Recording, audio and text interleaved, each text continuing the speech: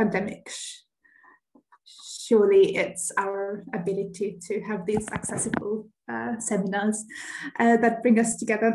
So it's wonderful to be here, and I will be talking about two classes of automata, history-deterministic and good-for-games automata in the quantitative setting. So these are two intermediate automata models that are in between deterministic and non-deterministic ones.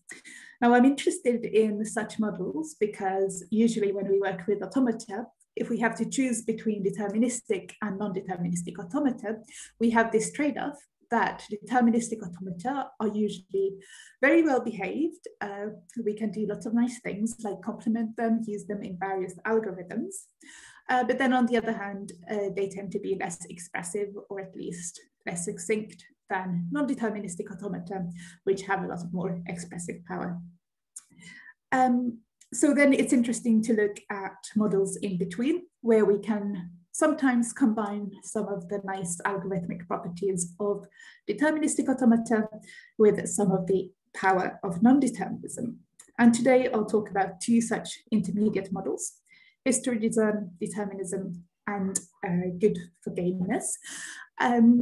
And well, I've studied these in the setting of regular automata where these two things are the same thing. But it turns out that they are not the same thing in the quantitative setting. So this talk will take you through what each of these are, how they differ, and how each of them might be interesting. This is based on joint work with Udi Bakar from Herzliya in Israel. And there's some references that are available on arXiv, should you be interested. So let's first agree on what I mean with quantitative automata. So when, in this talk, when I talk about quantitative automata, I talk about an automaton that has some states where all transitions are associated with some weight. So that when I read a word over the finite input alphabet, I get a run, or perhaps several runs, and the run induces a sequence of weights. And then I have some payoff function, which, depending on whether I'm on finite words or infinite words, maps a sequence of either a finite number of weights or an infinite number of weights into a real value. So this is an accumulator, which, for example, takes the sum of all of my weights, or takes the supremum, the infimum, the average, the limit average, the mean, payoff, whatever. So that is the type of creature I will be talking about today. In this example, I have a non-deterministic quantitative automaton, where when I read from the initial state, when I read a B, I can either stay in this initial state where whatever I read, I get a weight 0, or I can non-deterministically choose to move into the middle state, which is able to read A's and see the weight 1 until the next B is read, after which we only get weight 0. So a run of this automaton, if we read it as a sum automaton, so if we take our payoff function to be sum, then what a run of this automaton does, it measures the length of an A block. And then a word might have several runs over it, and we say that the value of the word by the automaton is the supremum among the runs. So in this case, if we have a finite word, this automaton assigns to the finite word the length of the longest A block that is in between two B's. Okay. The reason I like this, well, the reason I want to talk about this type of quantitative automata is that most of the things that I'm going to talk about are can be also done with alternating automata, in which case, in addition to non-deterministic choice, I might have some universal choices, and then the semantics of my automaton are given by a game where one player is trying to maximize the value and one player isn't trying to minimize. But I won't go into detail about the alternating automata. It's just something to keep in mind. So with that being said, let's now talk about this notion of history determinism. So the main thing you need to know about history determinism, it is automata that are non-deterministic, but where the non-determinism only depends on the past. That's the motto that we have for history determinism. What that means in practice, I'll show you with this toy example. Here I have a pair of very simple automata. They are quantitative, since we are working with quantitative automata, where in the topmost automaton, we first either see a weight 10 or a weight 0, according to what the input letter is. And then for the second transition, we have a non-deterministic choice that allows us to choose which weight we want to see.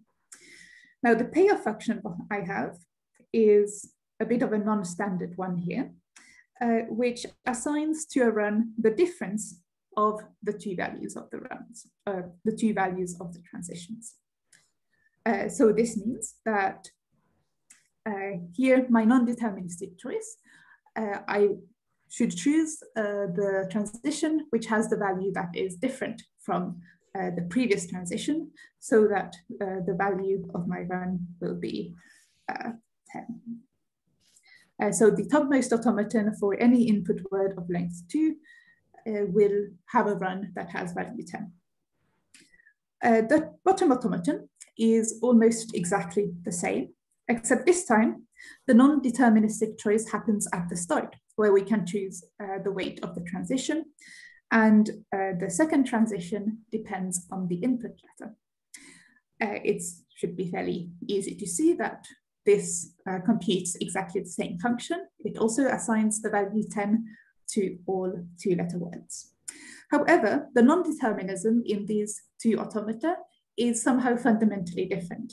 In the first one, the non-deterministic choice depends on what the previous transition was. So if I previously had value 10, now I should pick 0. If I previously had 0, now I should pick 10.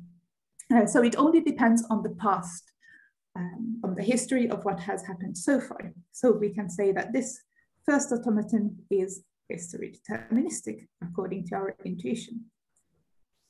Now, in the second one, on the other hand, we have to make this non-deterministic choice first, before we know what the second transition will be. So it requires this notion of non-deterministic guessing of the future of our word.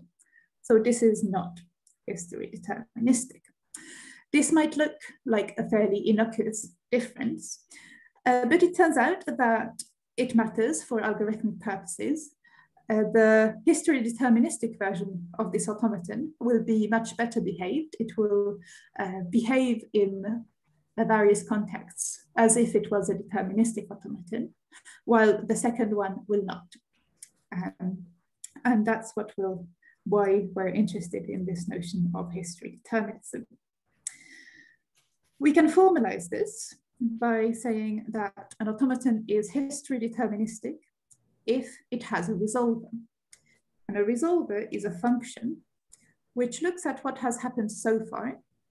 So the run, a prefix of a run of the automaton, a next input letter, and it outputs a transition telling me this is the transition I should choose in my automaton next. So this is a function that is able to build letter by letter, transition by transition, a run. And it should be the case that it induces a run that has the value of my word as assigned by the automaton for each word. So essentially we're saying we should be able to build an optimal run without having to guess the future of the word. Equivalently, if you like games, we can think of this as a strategy in the following letter game. In this letter game, Adam plays at each turn some input letter from our input alphabet, and Eve has to respond with some transition over this letter. And now we say that Eve wins if she manages to build a run that has the value of Adam's word. And a strategy in this game is exactly resolve a function. So depending on whether you like anthropomorphizing functions, you might like to think of this as a game. Okay. So in particular, one thing to note is that in the quantitative setting, since the value of a word is the supremum among all of its runs, if we have an infinite number of runs which converge to some value, then maybe there is no one run that actually has this supremum value, in which case the automaton cannot be good for games for kind of trivial reasons. Why we care about this notion of history determinism? Well, in various settings, it can be more expressive than determinism. So it gives us a larger class of properties that we can describe. It can also describe properties more succinctly. So for example, for push-down automata, history deterministic ones are more expressive, and already for omega regular Kobuhi automata, they are more succinct. However, despite being more powerful, they often behave like deterministic automata, which means we can use them instead of deterministic automata and avoid determinization, which we all know is notoriously difficult. In particular, they behave like determinism in the sense that they are what we call good for games. We can use them for solving games. And that's bringing us to the second notion of this talk, which is the notion of good for gameness. So it is a consequence of history determinism. And we'll now talk about that in more details. So recall that the motto for history determinism was that we can make our non-deterministic choices based only on the past. Well, our motto for good for gameness is that composing my automaton with games should work as expected. Now, work as expected, we can understand that as if the automaton was deterministic. So in general, deterministic automata, we often compose them with various objects involved, including games. They are well behaved, and we would like our automaton to be equally well behaved as a deterministic one. So I'll explain what exactly that means. Since we are in the quantitative setting, we are going to talk about quantitative games, where we have two players that play on some arena, where some positions belong to one player, others belong to another player, to the other player, and they each move a token, building a path in this arena. And every time they make a move, they produce some letter, and in the limit, they build a word. And the value of the play corresponds to the value of this word as assigned by some payoff function, which conveniently we will have represented by some quantitative automaton. And now we have one player, who I'll call Eve, who tries to maximize this value. So she tries to play a word that has a high value, and her opponent, of course, tries to minimize the value. For example, here we have an automaton, here we have a game, where we can have as payoff function the automaton from earlier that assigns to words the length of the longest A block. Here we have squares belonging to Adam, who tries to minimize, so build a word that has only short blocks of A's, and circles belong to Eve, who tries to force a word that has a long block of A's. Now, if you stare at this game for a while, you might agree with me that Adam, his optimal strategy, well, he doesn't have a choice from the initial node. From his other position, he has a choice of either going into an A loop. So from his other position, he could go into an A loop, which doesn't sound great. So his optimal strategy will be to go to the right, where he can guarantee that only two A's will occur in a row. Eve, on the other hand, her optimal strategy will be to go down and here to go up. And thus Eve can guarantee that there is a word with an A block of length 3, and Adam can guarantee that there is no A block longer than 3. So the value of this game is 3. Okay. So then if we want to compose such a game with an automaton, we just take the product in the following sense. So we'll have a game of which the positions correspond to both the position in this original game and a state of the automaton we compose it with. We still have moves in the original game, and whenever we make such a move, this produces a letter that gets fed into the automaton, and the automaton processes this letter to produce a transition. And since our automaton might be non-deterministic, we will have a choice of transitions, and this choice will be given to Eve. So Eve has to not only move in the game, we also ask her to choose a transition over each letter that gets produced in the original game. So now a play in this composition game is both a play in the original game and run in the automaton. And the value of the play will be the payoff of this run according to our automaton. Again, Eve tries to maximize, Adam tries to minimize. So what happens here is that Eve has to not only try to build a word that has high value in the original game, she also has to produce a run that displays that high value in the automaton letter by letter as the game progresses. And now we say that an automaton A is good for games if for all games with a payoff automaton A, the original game and the product of the game with the payoff automaton have the same value. Now here I am assuming that the original game is determined. If it's not determined, then we can talk in more detail about the value for each player being preserved. But for simplicity, let's say that our original game is determined, and so it has a value, and we would like the composition to preserve this value. So let's work through an example. Here is the same game as earlier, and here is the automaton.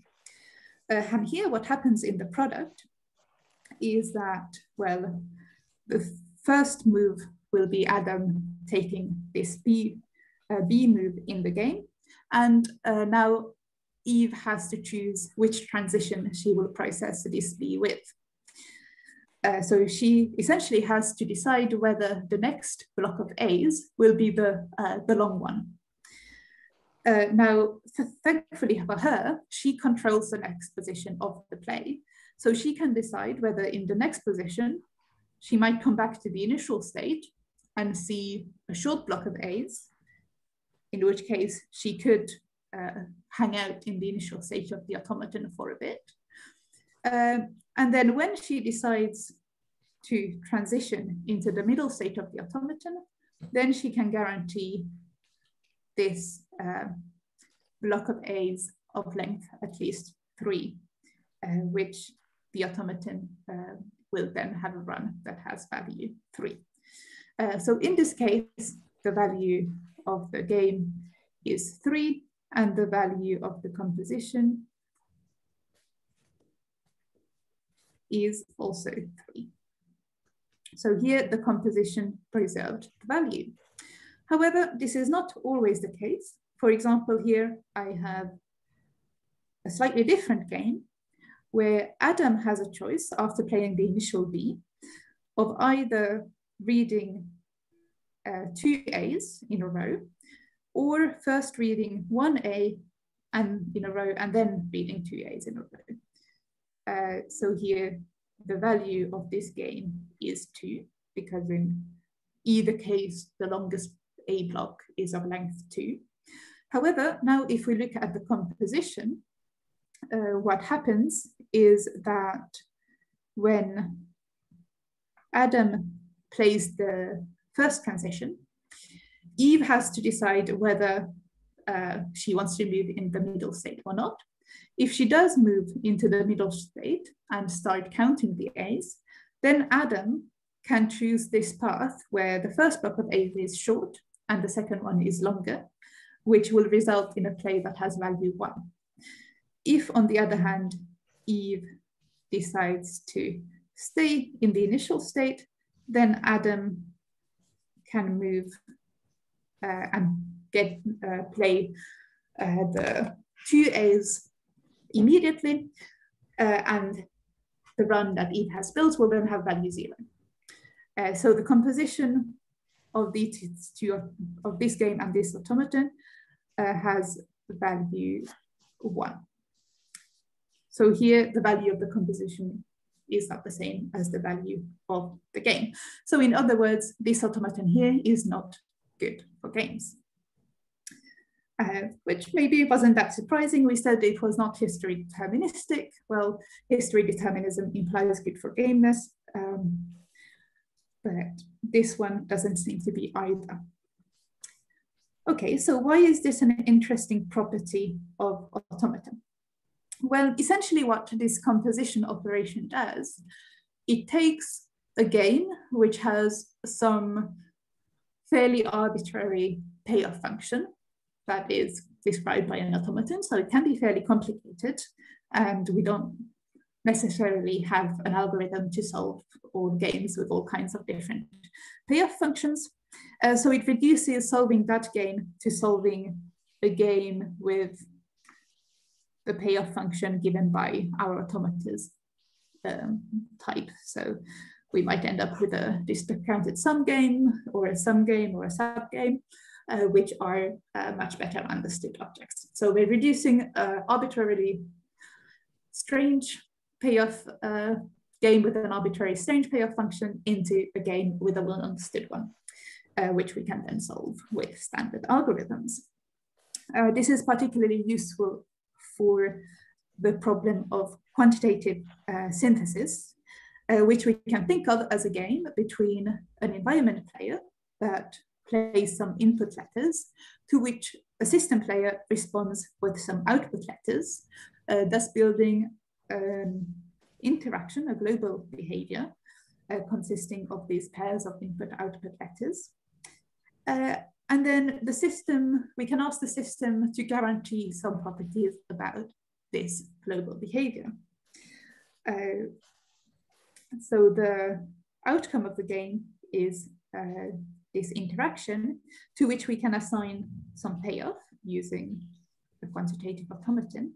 And this payoff might describe the cost or the utility of the interaction, how desirable it is, or various other quantitative aspects of the real world. So for example, maybe the environment is sending in some request for resources, and the system is asked to schedule resources, and our payoff function tells us about the costs of various operations or the utility, how desirable a schedule might be, and such things. Now in this setting, we can ask various questions, and one of them is, well, what is the maximum payoff that the system can guarantee? So here we ask the system to maximize the worst case behavior. So assuming an antagonistic environment, what guarantee can the system give about the outcome of this interaction? And to solve this problem, well, this is a quantitative game. To solve this problem, we can do the composition we did earlier. So in particular, if our payoff is described by good for games automaton, then we can solve this game via the composition strategy. Now, history determinism and good for games were both kind of introduced in the omega regular setting. These two terms arose independently. The same notion was defined several times because it's quite a natural notion to define. And it turns out that, well, both of these notions, they coincide in the omega regular setting. So history determinism kind of easily implies good for gameness, but it happens that it characterizes good for gameness in the sense that an automaton has these nice compositional properties exactly if it is history deterministic. So these two terms have been used kind of interchangeably in the regular setting. And so when we started studying what happens in the quantitative setting, we were a little bit surprised to find out that actually here they no longer coincide. But the example that separates them is very simple. So I'll show that to you now. Here we have an automaton where we have an initial non-deterministic choice between a position that assigns weight 1 to all the letters and a position that assigns weight 2 to A and weight 0 to B. So essentially, so here, of course, words where the second letter is A have a value 2, while words where the second letter is B have value 1. And this is clearly not history deterministic because this non-deterministic choice has to guess whether the second letter will be an A or a B and make the non-deterministic choice accordingly. However, it turns out that it is good for games. Why is this? Well, if we have a game, then either Eve has a strategy that guarantees that the second letter is an A, in which case the game has value 2, or she doesn't, in which case the game has value 1. So then in the composition of a game, any game with this automaton, if Eve can guarantee that the second letter is A, then she can safely go down and get payoff, build a run with payoff 2, and thus preserve the value of the game. While if she knows that she can't guarantee that the second letter is A, then she can go into the topmost state from where she can guarantee a run with payoff 1. So in either case, she can guarantee the value of the game. So this automaton is good for games, but it is not history deterministic. Now thinking about what exactly is going on in this automaton, we have this idea of thresholds. So the game kind of gives us a threshold that Eve has to guess to aim for. So to better understand the relationship between history determinism and good for gameness, it turns out to be useful to think about quantitative automata with thresholds. So if we have a quantitative automaton, so that assigns values to words, if we add a threshold, what we get is a Boolean automaton that recognizes the, what I'll call the threshold language of the quantitative automaton, which corresponds just to words of which the value is above the threshold. And then we have a Boolean automaton. This is a useful notion for when we apply this notion of thresholds to our synthesis problem. So maybe in, we call this environment versus system game in the synthesis problem. Maybe we don't really care about what exact value the system can guarantee. Maybe we just want the system to guarantee some threshold value. We can apply this threshold notion to the notion of good for gameness and ask that the composition preserves whether a game, the value of a game is above a threshold or not. And finally, we can apply thresholds to history determinism and ask that the resolver should build a run that matches the threshold for all words that have value of at least threshold. So this is exactly the definition of history determinism on a Boolean automaton applied to this quantitative automaton with a threshold. except we do have a for all thresholds in this definition. So we say that an automaton is threshold history deterministic if it is history deterministic for all thresholds, meaning if all of the Boolean automata that we get by adding thresholds to this automaton, if they are all history deterministic. Okay, so now I have a bunch of extra notions by adding thresholds to everything. Why do I care about this? Well, it brings some clarity to the relationship between our different notions in the following sense. It turns out that good for gameness and threshold good for gameness, they are exactly the same thing, for one. However, the example I gave you, that was an example that showed that threshold history determinism is not the same thing as history determinism.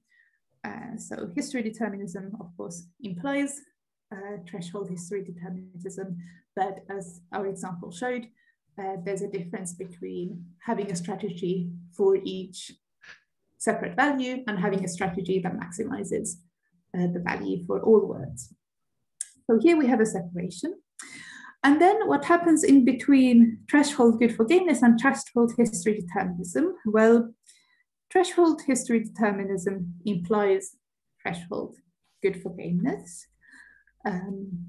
Intuitively, because if I have a resolver, then I can use the resolver in the composition game to play on the automata side, which guarantees that the composition achieves the right value.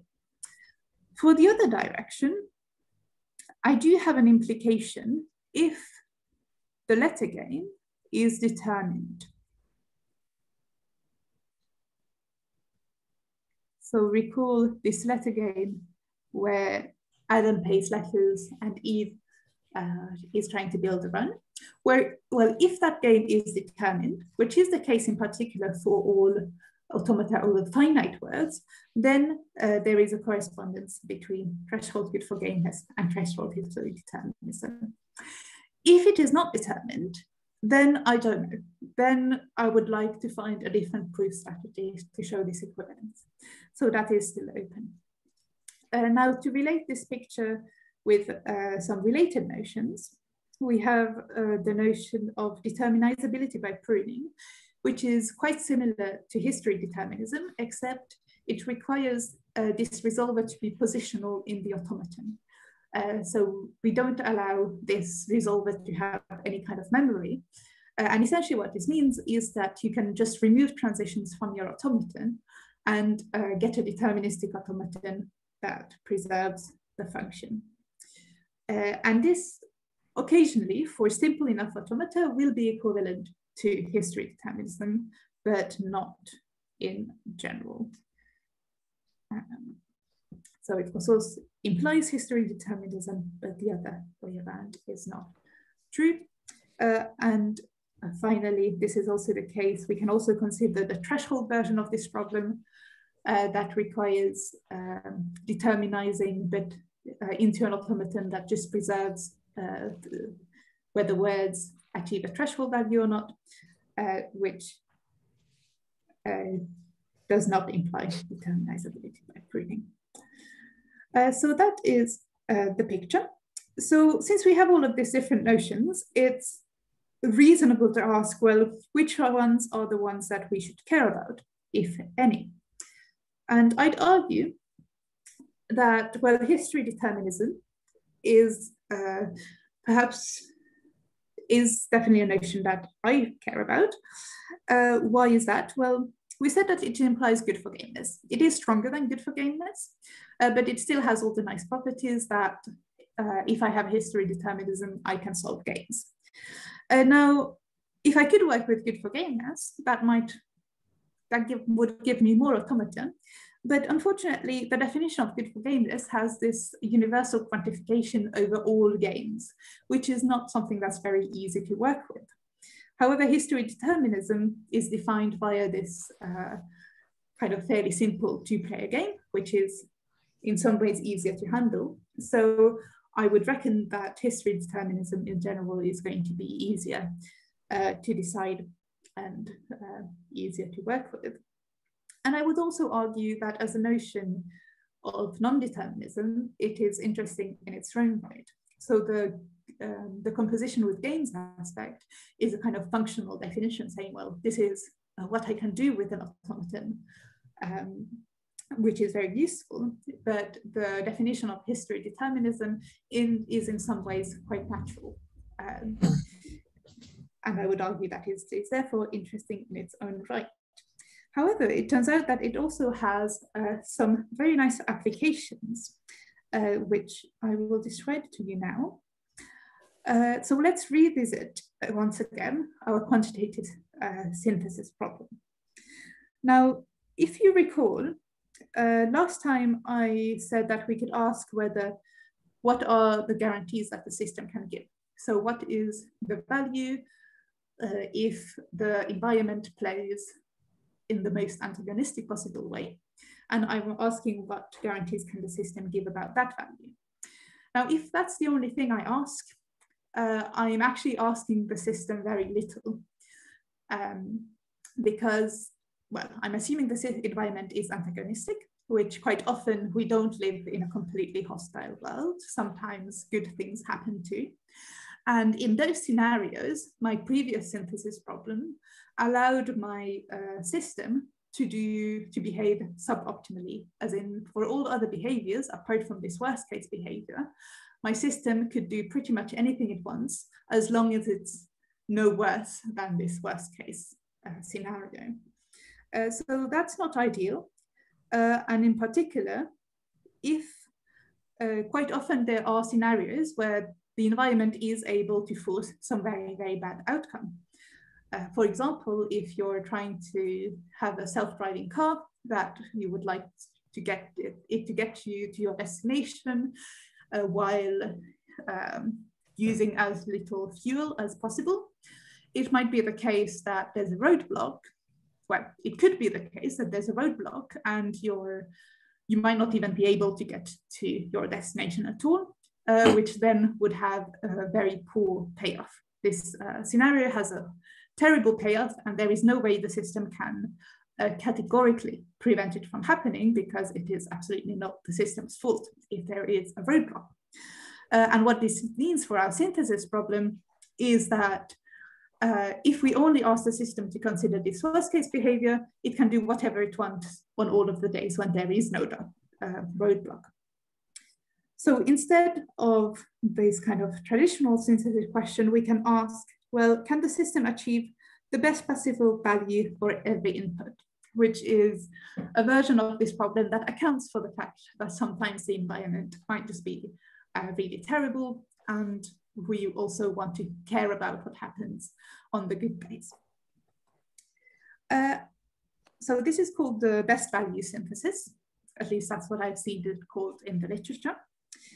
And it turns out that solving the best value synthesis problem, if my specification, the payoff function, is given by a deterministic quantitative automaton, is linearly equivalent to deciding whether a non-deterministic automaton of the same type is history deterministic. This is a very simple reduction, which I spend maybe a couple of minutes just showing you how very simple it is. If I want to know whether an automaton is history deterministic, I can check whether the following deterministic automaton is best value realizable. I will take my automaton A, which is over some input alphabet sigma. And now I will add to the input alphabet the transitions of my automaton. And this will give me a deterministic automaton that reads runs of A and maps them to their value in A. So it's a fairly boring automaton. It is deterministic, and it has the property that a solution to the best value synthesis problem is exactly the same thing as a witness of history determinism in our original automaton. Conversely, if I want to know whether an automaton is best value realizable, so whether I have a solution to the synthesis problem, then I can check whether the following automaton is history deterministic. So recall that the original automaton is over some pairs, input-output pairs. And now I can project that onto just the first component. So just the input letters. And this, if my original automaton was deterministic, if I project away the second component, I will get one transition, so a non-deterministic choice per output letter. And what this non-deterministic automaton does, it maps input behaviors to the best value, since my automaton takes the supremum among all runs. And it has this property that it is history deterministic if and only if the original automaton has a solution to the best value synthesis problem. And this witness has the same complexity as the solution to the synthesis problem. What this means, well, it motivates the question of deciding whether an automaton is history deterministic, because for the price of solving one decision procedure, you also get a solution to the synthesis problem. So that's some motivation. And it also motivates the study of the complexity of these resolver objects.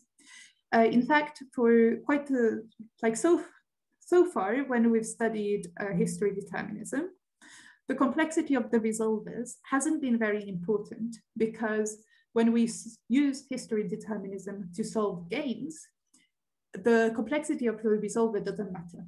It can be, it might be the case that the resolver is exponential, but when it comes to solving the game, just the existence of the resolver means that this reduction works, and then we can solve the game, and the complexity of the solving the game problem has nothing to do with the complexity of the resolver. So somehow this complexity goes away and disappears, and we thought we could ignore it. But it turns out that it is an interesting parameter in this synthesis problem. So perhaps we should pay some attention to it. Now, deciding history determinism, it can be challenging. I mentioned that this letter game that characterizes it, well, it might not be determined, which of course is not the end of the world, but it's easier to work with determined games. And what's the difficulty is that the winning condition of this game, it compares a run against the value of the word that the run is built on. And well, we don't know what the value of the word is unless we somehow run, say, a deterministic automaton on it. However, determinization in the quantitative setting is not always possible. And even if it is possible, it might have high complexity. And anyway, comparing two runs that have some value computed by some payoff function might also be not completely trivial. So there's a lot of difficulties to overcome to do this, but there is some hope. And this will be my last point. So in the question of deciding history determinism has been studied in the omega regular setting with some intensity, in particular by Denny Kupperberg and Michał Szybczak and Marc Gagnon. And one of the very successful approaches has been of using so-called token games, where the idea is that instead of playing this letter game, where the winning condition talks about this optimal run, which we don't have access to, instead we ask Adam to also build some number of runs. So we have k tokens that Adam has to also move around to build k runs. And the idea is that Adam has to, in the Boolean setting, Adam has to prove that the word is in the language by building at least one accepting run with one of his tokens. So we have an accepting condition, which is now that either Eve's run is accepting or all of Adam's runs are accepting, are rejecting. And this is easier to compute because we can actually compare concrete runs. We just have a Boolean combination of whether some runs are accepting or not. And that is in the omega regular setting that is polynomially computable. And here in this paper, Daniel and Kuperberg showed that the two-token game, so if here we have two runs, then the two-token game, which they call G2, that characterizes history determinism for Buhy automaton, and later we showed that it also characterizes it for co-Buhy automaton. So then we can solve this simpler game instead of trying to solve the letter game. So the idea in the quantitative setting would be to take this approach and see what happens. So we can also use these token games in the quantitative setting just by saying that Eve wins if she manages to build a run that is at least as large as the maximum among all of Adam's runs. And it turns out that already the one token game, where Adam just has to build one run, is equivalent, characterizes history determinism over quantitative automata over finite words. And we also managed to show that the two token game characterizes history determinism of lim-inf and lim-sup automata. So this is a kind of beginning, some success in taking these methods from the omega regular setting and extending them to the quantitative one. And it's available on arXiv, unpublished otherwise. So yes, the hope is that perhaps we can use these techniques to extend these techniques to get more of these solutions.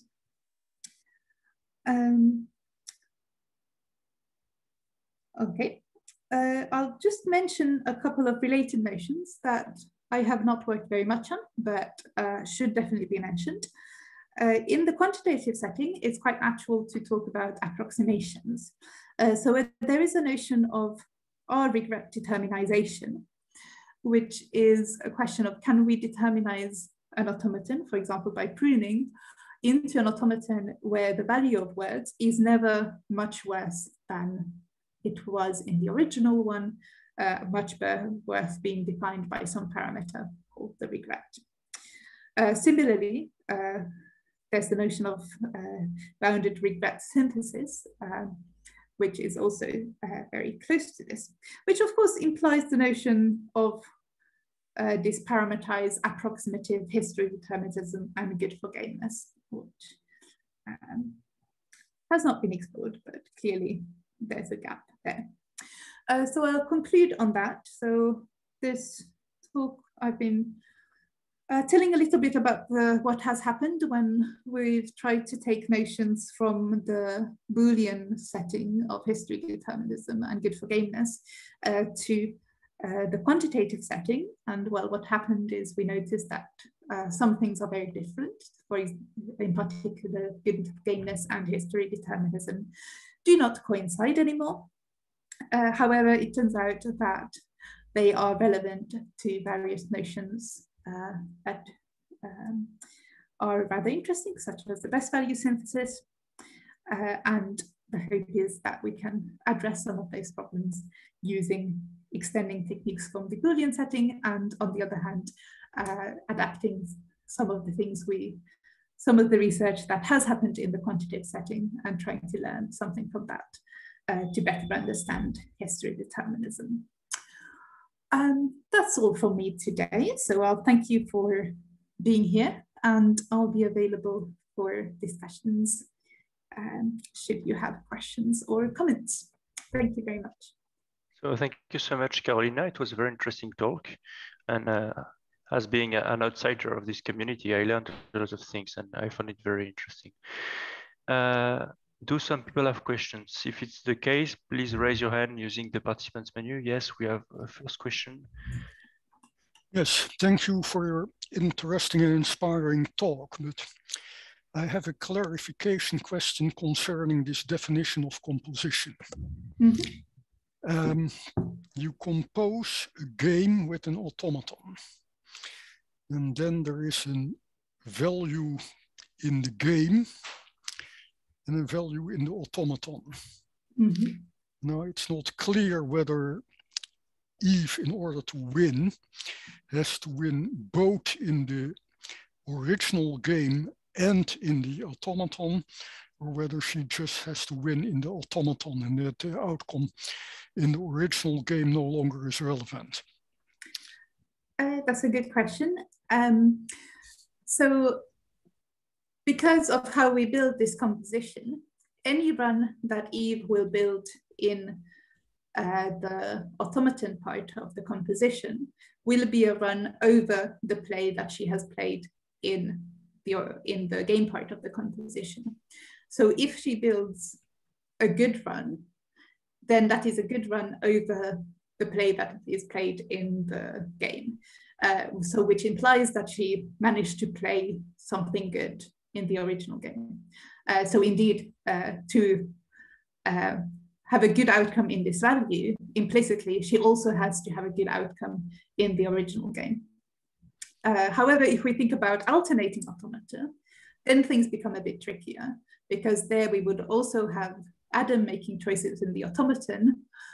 And then one way for Eve to win would be to trick Adam to make a bad choice in the automaton, in which case she might achieve a run that is bad, that is good for her, despite the word being played in the game being bad for her. But yeah, in the non-deterministic case, winning in the composition implies winning in the game. Because you would expect that by having this double requirement, it actually may be the case that there is no winning strategy, because what she has to do in the automaton contradicts what she has to do in the original game. So that's not clear how this ever can work, except in specific cases. Yes, so it works exactly, so it corresponds exactly to this notion of history determinism, at least in the Boolean setting. The only way she can win in this composition is if all the choices she makes in the automaton, she can make them without knowing what is going to happen in the game. Good, thanks.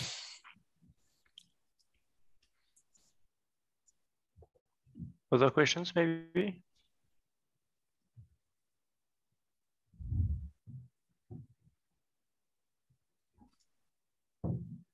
No? So if not, well, thank you all for attending. Thank you again, Karoliina, for this talk. Really, really interesting. So the talk was recorded. So if you want to share it someday, it will be It will be available on the webpage at some point when we process it in a few weeks, I guess. So thank you again, and I wish you a nice afternoon, day, night, depending on where you are. Thank you, and see you next week. Goodbye.